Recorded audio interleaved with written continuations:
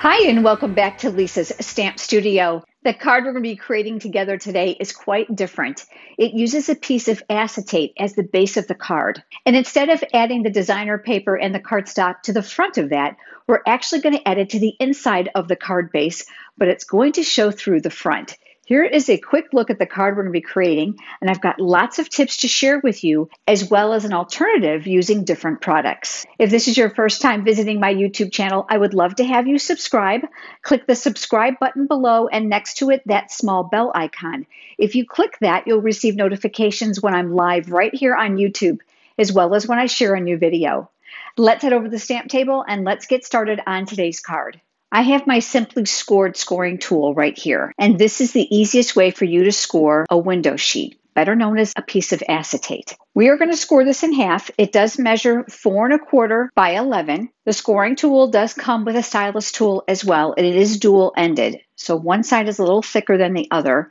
I'm going to use the thicker side for today's project, so you're going to see that the measurements are here. The scoreboard does come with 3 place markers, so you're able to mark your spots for scoring, which is especially helpful if you're doing repeated projects. The halfway point is at 5.5 inches, and then we're going to score right down that track. Now, because this is a very thick piece of acetate, you can score down several times to make it easier for you to fold. Now, I know that's going to be near impossible to see here in the video because it's clear and shiny and very reflective, but I'm going to go ahead and find that center, measuring up the outside edges. And then I'm going to lay it down on my work surface, and I'm grabbing my bone folder, and I'm going to go over that crease that we just made on the scoreboard. You're going to want to crease well, and I do recommend that you crease from both sides. Let's set this aside and let's go ahead and work on the images for our card. I have several pieces of scrap white cardstock here. I do recommend that you give yourself ample room between the different images we're going to stamp because there are separate dies for them and you can die cut them all at once. Let's start with our bird image. I stamped it in basic gray ink, and that image comes from the stamp set called Birds and Branches. And you're going to see there's numerous images in here of the birds. The best thing about this stamp set is it has coordinating dies. Now, there are some missing from my sheet because I've pulled them out because we're going to use them today. But I love that it includes borders as well as this beautiful floral ring for your birds. You can purchase this as a bundle, which will save you 10%, or of course you can purchase them individually. I've chosen this bird image here, and we're going to go ahead and ink that up, and we're going to stamp that here. I'm going to switch over now to So Saffron ink, and this is the color I chose for the eggs. I'll go ahead and ink those up, and I'm going to leave room between my bird image, and I'll stamp those here. I'm going to switch over now to a different piece of paper, and this is the nest image. We're going to create some variegated color here, and we're going to use 2 different ink pads. We're going to use Crumb Cake as well as Early Espresso. I'm going to have those open side by side so they're ready to go. And I also have a sponge dauber here. I absolutely love these because there's a hole in the back for you to put your finger in, which gives you a lot of control when you're creating coverage on your stamps or your cardstock. You're going to stamp the image in the lightest shade first, which is the Crumb Cake. I'm going to leave that face up on my work surface, and I'm going to add a little bit of ink from the ink pad to the dauber, and we are going to randomly add that darker color here to the stamp. And then we're going to stamp that right here. No 2 of these are ever going to look alike. And then you're going to see that we've got some beautiful variegated tones of the browns here for a more realistic look. Now, while we have the basic gray ink pad out, I've cut myself a very small piece of So Saffron cardstock, and this is going to house the greeting for the outside of my card, which I chose Birthday Wishes. This comes from the Itty Bitty Birthdays stamp set. Lots and lots of greetings appropriate for all different ages, both for the outside and the inside of your cards. We'll go ahead and ink that up, and we're going to stamp that right here in the center. I'm going to move that greeting off to the side, and I've cut a piece of Whisper White cardstock here. This is going to be for the inside of the card, and I've pulled out a greeting from a different stamp set for the inside, and this set is called Best Year. You're going to see that there's also greetings for thank you, for Christmas, as well as other occasions. I'm going to ink that up, and we'll stamp that here near the top. I also have a piece of Pear Pizzazz cardstock, and from the dies, I've pulled out this beautiful vine image here for the tree. And as I mentioned to you, there were dies for each one of these images. I'm going to go ahead and ready this to take it over to my die cutting machine. So I have my clear platform here. Now, I love to use low tack tape, even post-it notes or post-it note flags to line up the die. Since I'm going to be using a lot of dies at one time, I want to make sure that these are well secured here to the cardstock and the die so they don't shift while I'm die cutting them. So I'm going to do the same here for the bird and for the eggs. I'll secure those with tape as well. And there's plenty of room here for me to add my branch. And now we'll go ahead and cover this with our other clear mat and run it through the die cutting machine.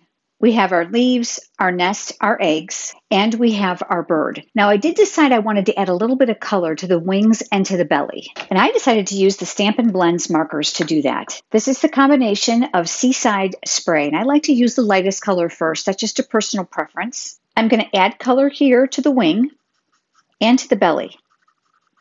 I do recommend that you give this a few seconds for the alcohol base of this marker to evaporate. And then what you can do is come in with your darker shade. So I'm going to add a little color here near the top and along the bottom of these feathers and along here underneath the stomach. Now the magic of the Stampin' Blends markers comes in with going back to the lightest color and then blending these two lines together so that you'll have more of a shaded look than a clear definition of where one starts and one stops. So I'm going to pull from the dark to the light and bring those colors together. Now that we have our pieces all done, we are ready to put our card together. I've cut a piece of designer series paper. This measures 3 3/4 inches by 10, and I did score it in half right before you joined me. This is from the designer series paper called In Good Taste, and there's some beautiful rustic patterns in here. Like most of the Stampin' Up! Designer series papers, they are double-sided, which is going to work beautifully for this clear acetate card. This is the card base that we had previously scored. And because I know it's going to be difficult to see that clear acetate, I'm going to use my silicone craft sheet underneath, hoping that's going to make it a little bit more visible for you. Now, intuitively, you would normally want to add this to the outside, but I made this a full sheet on purpose so that it could go to the inside of the card.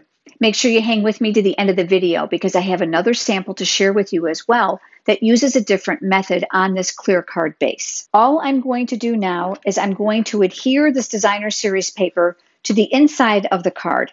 The easiest way to do it and the least obtrusive way is to use glue dots. So I'm going to pull back one glue dot at a time, and on the back side and the top of each corner, I am going to press the glue dot onto the designer paper.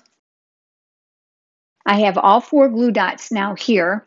And then what we're going to do is put this on the inside of the card base. Now you are going to have to open it up. I'm going to gravitate this to the center. Now once those glue dots are down, you cannot reposition them. So just be very careful that you have it centered the best that you can and then tack that in place. This piece then is going to be mobile on the front of the card, and we'll come back and secure this when we're all finished. I am going to go back over this with my bone folder again because I want this to lay as flat as possible while I go ahead and decorate the front. Let's start with the branch. What I decided to do was to place a bulk of the branch on the top and put this other portion underneath. You're going to want to hold it over the center of the card base.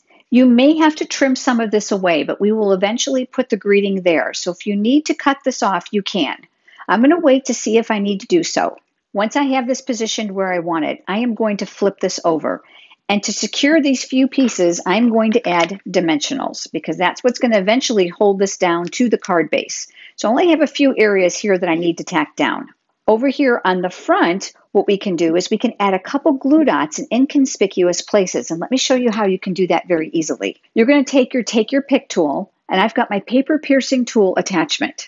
We're going to go back to our glue dots here. And I'm actually going to pick up one of those glue dots with my tool. And it doesn't matter that you distort the image. You want it actually a little bit smaller because what we're going to do is we're going to work behind the solid die area and we're going to tack that down in place. This is just going to secure areas of the branch so that it doesn't break as it comes in and out of the envelope. And I'll do one other here on this side. And this time I'm going to choose an area down here near the bottom where I know it'll be secured to that nest. Next are going to be the eggs. And since they're very, very small, I love to use the putty tip on my Take Your Pick tool to help me pick those up. I do recommend that you lay them out to get an idea of the positioning before you start to adhere them. Once again, we're going to use glue dots. I'm going to use the egg closest to the right. This time you need to put the glue dot in the lower front portion of the egg because it's going to stick behind here. gone ahead and I've placed that here, and I'm carefully removing it. And I'm going to pick up my nest, and I'm going to position this egg where I want it. Now I'm going to do the exact same thing with these other eggs, and I'm just going to shift their positioning a little bit more so that they're not all facing in the same direction, so it looks a little bit more natural. Now that my eggs are in the nest, let's go ahead and add our bird. We're going to add a glue dot right down here near the bottom of the belly, just like we've done with the eggs. I like to press my image right on top of that glue dot so that I don't have to manhandle that. And I'm going to point my bird down so that it's looking at the egg. Now we're ready to add this to the front of the acetate cleared card. To do so, you're going to flip this over and you're going to use your dimensionals. Now you are going to want to use these abundantly to make sure you've got good balance to this. I'm also going to anchor them over the back half of these eggs to help secure them. Now these areas down here are also going to need to stick to the card base as well. And for this, I love to use my mini dimensionals. While they're right here on the paper backing, go ahead and take your scissors and cut them in half to make them smaller. That's going to allow them to fit these small areas really, really well. And again, I'm going to use my Take Your Pick tool to help me lift those up. And I'm going to place one down here. I'll take another and I'll place it over here off to the side. You do want to make sure that it's not going to show from the front. And let's add another over here. Once the dimensionals are in place, you can go ahead and use that same tool to remove those paper backings. We have the front of our card base here, and now what we're going to do is we're going to center this image. Now before you stick it down, I want you just to hover over it to make sure that your stems are going to fit within the circumference of the card. If they don't, then you can go ahead and cut them off now, which is what I did in my original sample. So I'm centering this the best that I can, and then I'll tack that in place. Our next step is the greeting, and we're going to flip this over as well, and we're going to use two dimensionals, one on each side. Because they're a wonderful hexagon shape, it's going to be very, very easy for you to align that straight edge to the straight edge of the cardstock. And then this now is going to get centered over here on the far right side of the branch. Now, if you choose to go all the way to the edge of the clear acetate or the window sheet, you may, or you can come to the edge of the designer series paper. So that you can just see an alternative, I'll go this time all the way to the edge. Not only that, it's going to secure that branch in place. If we open up the card, you're going to see that these are two independent pieces. You are not going to want to attach this piece to this piece until your image is on the front first, because this is where we're going to strategically place some glue dots to adhere it to the designer series paper. I'm going to open up my acetate once again, and I've got my glue dots here, and I'm going to use that Take Your Pick tool. Now you don't have to place the glue dots everywhere. You're just going to place them in a few places, enough to hold this down to secure it. Glue dots are very, very strong. As long as they're separated well here on the card base, they'll stick. Once you have those positioned, just go ahead and close up the card base and tack it to the designer series paper. When you open the card now, you'll see that the designer series paper now is adhered to the inside front of your card. I do use my bone folder again and reinforce that score line. Don't be afraid to do that over and over. Our last step now is going to be using the cardstock that we stamped the sentiment on for the inside of the card. I'll be using my silicone craft sheet and my Stampin' Seal Plus, and I'll add adhesive to my four corners. The silicone craft sheet is wonderful since adhesive, liquid glue, and hot glue will not stick to it. You're going to center this to the inside of the designer series paper, and then when you're happy with the placement, just go ahead and tack that down. You can see that the acetate is not camouflaged by the designer series paper. Our die cut image is on the top. Now I promised you one other, but before I show you that, I want to show you the original card that I made. The only difference here is that I took the greeting here to the edge of the designer series paper, where here I took it all the way to the edge of the acetate. This sample uses the Forever Fern stamp set. I also use the greeting from there, and these beautiful gold laser cut designer series paper are from the same suite of products. And on the inside of this one, you're going to see that it's mostly clear behind here. So I added my greeting in a smaller area behind the top panel so that it wasn't visible from the front.